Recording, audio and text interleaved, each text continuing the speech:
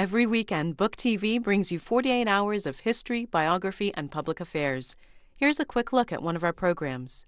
First of all, I'm a child of globalization. I was born at a time when large numbers of African countries had just gotten their independence, were getting their independence, or were independent for a while. And that entailed in Africa, in the context that I was born in, and later I found out places in Asia, that there were these coups, despots that took over power very quickly. And people in the, I don't want to use the word class because we hadn't reached in Africa the level where we could call ourselves class, but let's say clans, groups of people were either persecuted or they were persecuting others. And those of us who felt persecuted by those in power started to move around. We left our countries of origin and went elsewhere. And that was easy to do. And that means I had lived or was born into globalization without even realizing that I was in a globalizing world. When I hear people use the word multicultural, I think back of my school in Muslim Girls Secondary School in Nairobi, where we came from, all of us came from different cultures, and we were all in search of a better life and economic progress. But to move from A to B, from country to country, from language to language, from hemisphere to hemisphere, seemed just so much easier and more, let's say, we took it more for granted than my grandmother's generation. And then I come of age in the information age. So rapid modernization that I think generations like my mother and my grandmother somehow got a taste of it, but didn't grow up in. I'm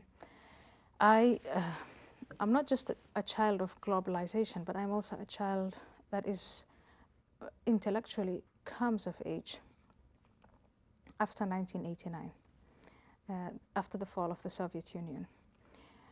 Why was that the case? How did that impact your life directly?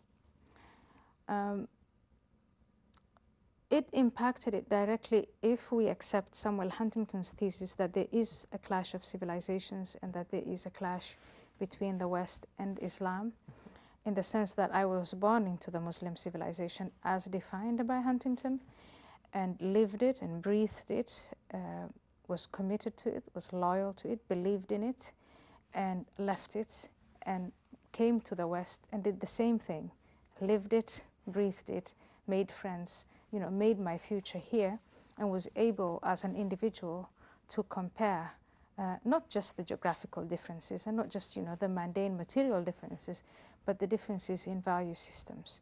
And I came to really appreciate one over the other, and I made a choice.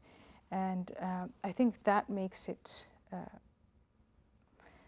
if you're looking to what is it that informs how I interpret events today, the events that we're living in an everyday life, that informs it, I think, more than anything else. The fact that I've been exposed to both worlds, exposed to the thinking in both worlds, and that I feel that I'm able to compare them.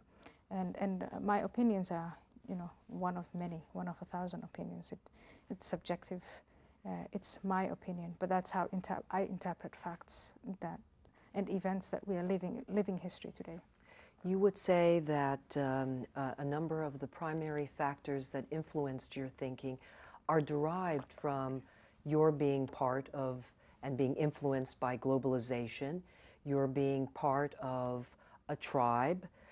You're also, as I understand it, you're also your own background in terms of your education and being exposed to multicultural circumstances. Would you say that's sort of the foundation on which your book is derived from, and your very being? Yes, the only thing I would add to that is that I have been exposed to different types of education. My grandmother and my mother and my Quran teachers have given me a different set of education from what I would, what I would label a Western education. Western education was in individualism. It was in responsibility. It was in a sense of adventure. Not just adventure in going, traipsing all over the world, but adventure in, for instance, into the unknown, science, reason. That for me is what I associate with the West.